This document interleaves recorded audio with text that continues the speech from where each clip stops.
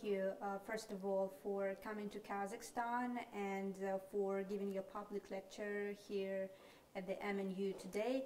First, let me start our conversation from asking you about the perspectives of the partnership between the MNU, Maksud Narikbayev University, and Oxford Center for Islamic Studies, and what and how it will help to foster further academic mobility. Well, we have at the Oxford Center for Islamic Studies always placed a high priority on having academic relationships across the Muslim world particularly, but right across the world. And Kazakhstan, Central Asia is such an important part of that we always wanted to develop those relationships.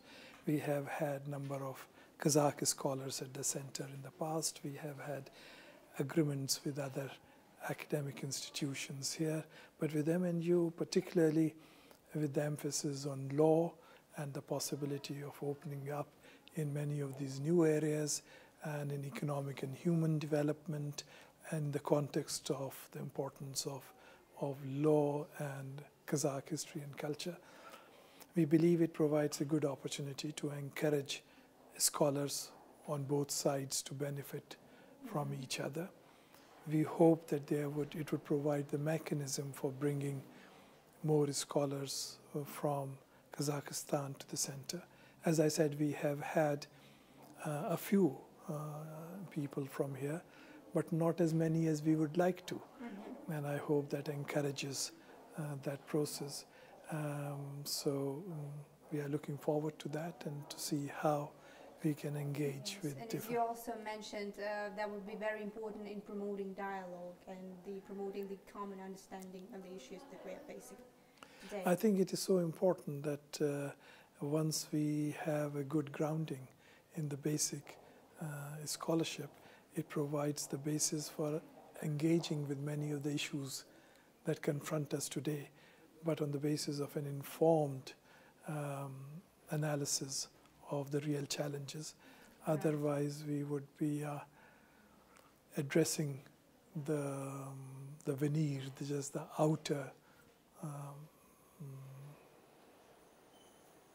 not the real issues, but just the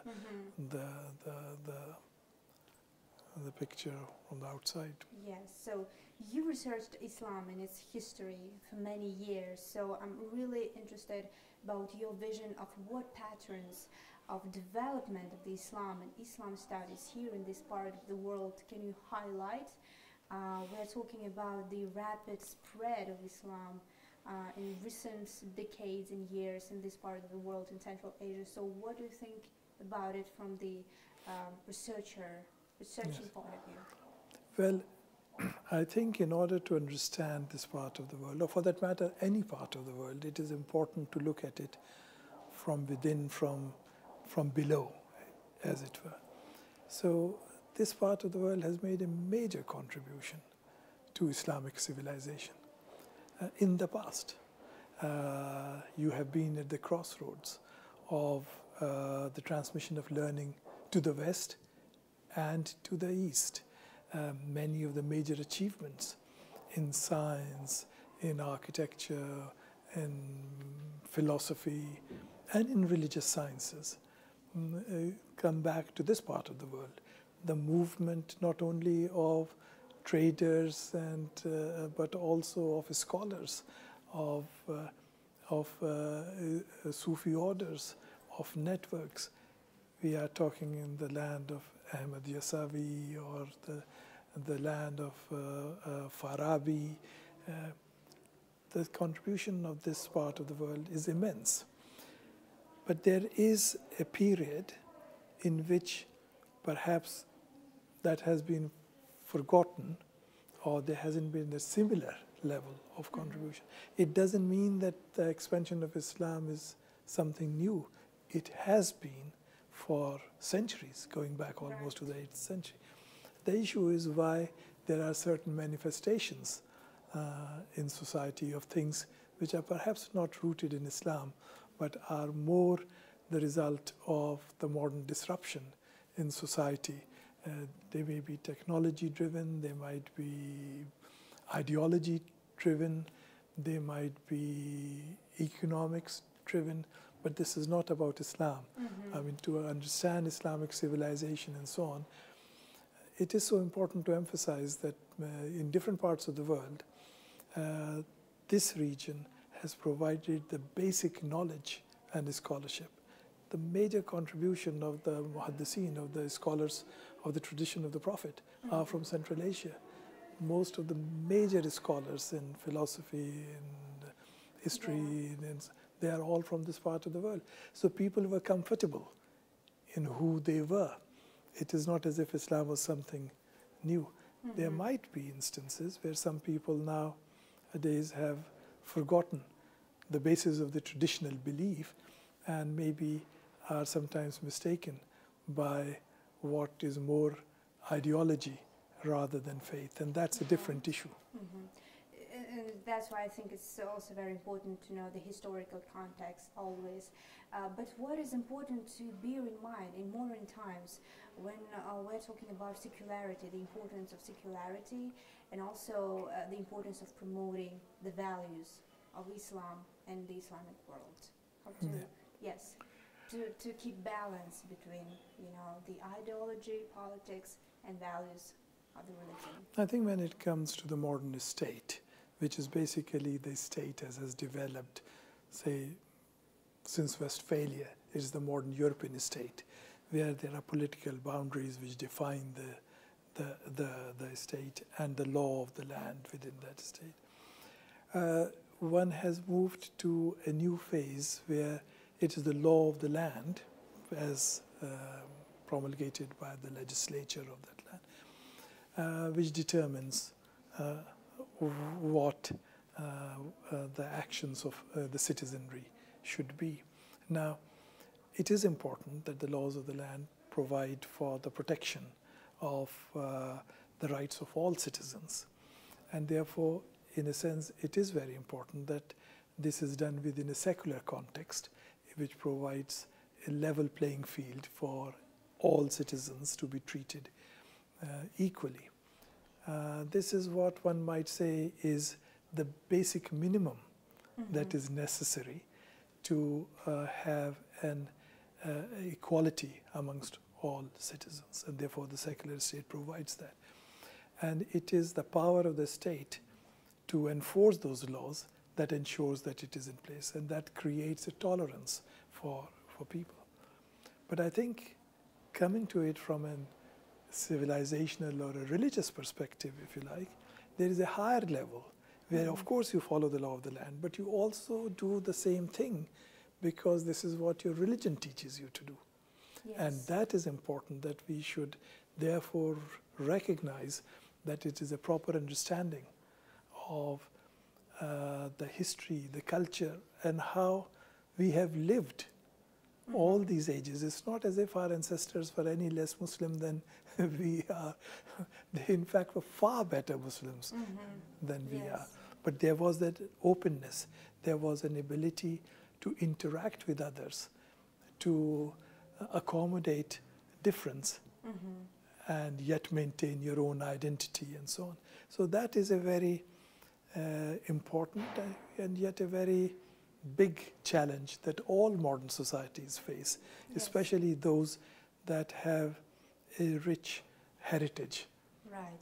Let me ask you, as a researcher at the first place, what should be and should it be a role and responsibility of religions or religious leaders of the Islamic world in the modern geopolitical crisis, if any? And I'm talking particularly now about the Middle East crisis we're now facing and the reaction of the world we have so far.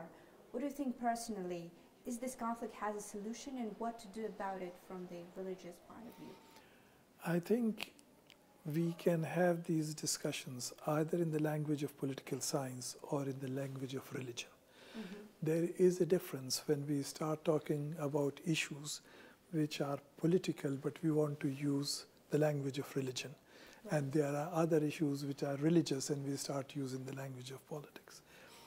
Of course, the basic principle of equality, of justice, of similar standards applying to everyone. These are the expectations of everyone. It is not just a religious requirement in today's world. I mean, in many of the issues that you mentioned, the world opinion has changed so significantly. It is the basic human urge to ensure that justice is being done. We can't live in today's age, today in a situation where we are following double standards, where we do not put a human face to the suffering of people in one part of the world, but we do that in other part of the world. And on that, no leader can make a difference unless they are honest in the application of the values that are held closely by everyone. And I think those issues that international organizations personify and have protected, the United Nations and others, I think provide the basis. But it is important they need to be applied equally and uniformly across the board. Do you believe in a possibility of establishing a common grounds for discussion when we talk about the modern geopolitical crises, and what should be the role of religion in that? Well, I think the first thing is that you sustain, you establish peace, and then you secure it and sustain it. I think in establishing peace, it is really the modern states, it is international organizations which have a role and a duty to perform that. When it comes to the level of sustaining it on an ongoing basis, that is where society leaders, religious leaders, leaders of industry, champions of industry and so on, they have a role to play. But the initial thing is to bring about that peace, to create that space, and then to secure it and sustain it through all sorts of other activities. All different, parts of society should be involved. Yeah, but it would be at that stage when you are sustaining it. But the initial pressure is to create that peace and to bring it about. And then once you have established that peace, is then to, in a sense, for people to learn to live together, again, to coexist and so on. Those things, I think all faith traditions have a lot to contribute to that. But the initial thing is we have those institutions, those mechanisms in international agencies, and the requirement is that they do their job. Yes. And they do it in an even-handed fashion. Right. Now, please tell us more about Historical Atlas for the Islamic World. As we know, this is the major program of research of your center. What data, what research it will include, and when it will become available to the public? I mean, we started off in the hope that we would do the whole world. This was very ambitious. And we soon realized that it is such an ambitious thing. If it needs to be done well, it needs to be done. So, as different volumes, we started off with South Asia because we had expertise on that, and we had that support. So what it does, it maps out. There are political maps available. What were the boundaries and so on. There are maps sometimes of economic atlases available where things were and so on. But there isn't anything available about the transmission of ideas, transmission of people, of networks, of religious scholars, of so on. So we wanted to trace the intellectual genealogies of people, and that's where this part of the world becomes very important for South Asia. All the major Sufi orders, all the major schools of law, they all had their roots here. And they are the people who went out, and then it struck root in that part of the world. So there is a constant movement of people. It is not just about conquest. It is about passing the torch of learning, if you like. So we looked at historical accounts, of contemporary accounts, of manuscripts, and so on, and created a database of about a few thousand famous scholars. so on. When did they move? Where did they live? Whom did they study with? Whom did they teach? And so on, and created that genealogies. Now that is very significant, I believe, because for instance, in this part of the world, you talk of the Yasavi order, you talk of the Naqshbandi order. They are all here, but they are connected with people over there. The people who would have gone from this part of the world, who have important in Central Asia as a whole, and that connectivity goes back centuries, almost from 8th century onwards. This is where, so the idea of a center periphery doesn't exist. And this is the cultural resource of this part of the world. And the great strength of Islamic civilization was that wherever people went and established their colleges and their thing, that became the center. So in today's world, when you have challenges in one part of the world, I think the responsibility of this part of the world increases, because what you have to offer is very different than... That work would be very essential in understanding the common grounds between all of us. I hope so. And when it exactly will be available? I think it should be another 2 years or so. Okay, that's a big work. It's very important. And let me be back to this region again, Central Asia. My last question. What do you think of the perspective of Central Asian integration? We are talking about similarities in culture, in traditions, and also in religion, right? So can we speak of developing a new kind of regional identity when we speak about Central Asia? I think both as a student of history and as one who follows contemporary trends, I think there is unique opportunity and there is a responsibility to encourage that coming together. Central Asia in itself is a very important part of the world. In economic terms, in geostrategic political terms, but also in terms of culture and what it has to offer. You are the best mediator, as it were, between the West and the Muslim world. You are at the confluence of Europe and Asia. You are connected to South Asia. You are, in a sense, what the Silk Road was all about. And you have important neighbors, but you also have relationships beyond the immediate neighborhood. So there is a lot that you can do, and there is an expectation that you would do that others can benefit from, and indeed the region itself would benefit from. It's not a new identity. It's the rediscovery of an old identity and an old role that you have performed. So I think there are immense possibilities. And for people to recognize that the richness of this part of the world is not just in economic terms. The richness of this part of the world is not in terms of its geostrategic location, but it is about the cultural element of it, which is so important today in reaching out. You can help redefine the popular understanding of the Islamic world, the way people look at it. Like a very significant role to play in the modern times. It is a very significant, but you have the means to do that. You just have to tell people what you have been doing all these centuries. Right. Dr. Rahman Nizami, thank you very much again for your time and for your answers. Thank you. You. Very appreciated.